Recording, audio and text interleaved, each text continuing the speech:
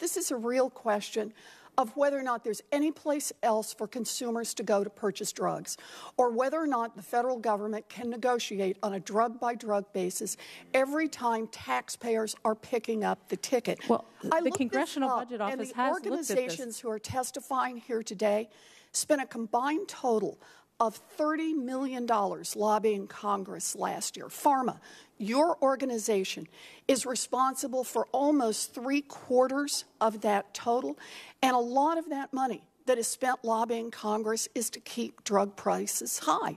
That's what improves profitability for your industry and the companies you represent. And here's what I think is really wrong about this. You talk about wanting market solutions, but your industry isn't based on competitive markets. It's based on totally artificial, taxpayer-granted monopolies. Companies invent new drugs, and then the government hands the companies the exclusive right to manufacture and sell those drugs at whatever prices they want for decades. So I just have a little bit of time left. But I want to ask, do you know the average length of a government-granted monopoly for top-selling drugs in this country? 10 to 12 years. Yeah, 10 to 12 years. The law says 5. No. 5 years of exclusivity, but drug companies game the system. According to a 2015 analysis by researchers at Harvard, companies end up with a monopoly that lasts a medium length of 12 and a half years. Senator Warren, patents are 20 years long. Mr. Chairman. 20 years.